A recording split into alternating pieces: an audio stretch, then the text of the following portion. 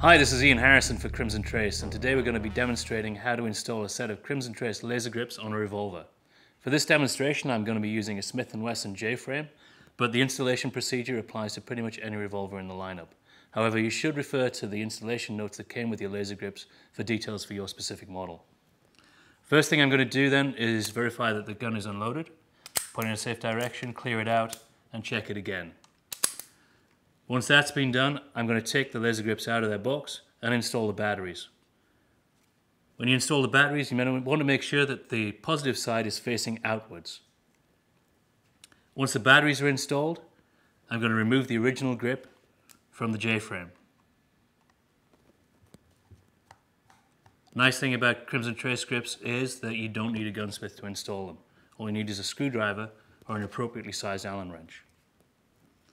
Once the original grips are taken off, I'm then going to take the new grip panel, the right hand side with the laser diode on it, and snap that in place on the right hand side of the revolver.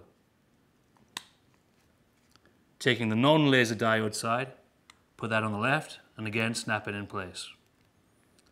I'm then going to take the screw that came with the accessory pack, insert that in place on the right hand grip, and tighten it up.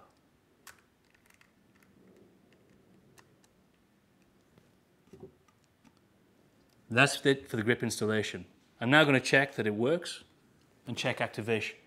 Pointing it in a safe direction, pick up the revolver in a normal firing grip and make sure that the sight comes on.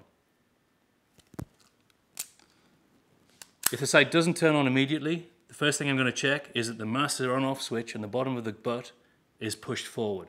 If it's not pushed forward, you need to do that. Okay, so we've established that it turns on and it fits. Next thing to do is go sight it in.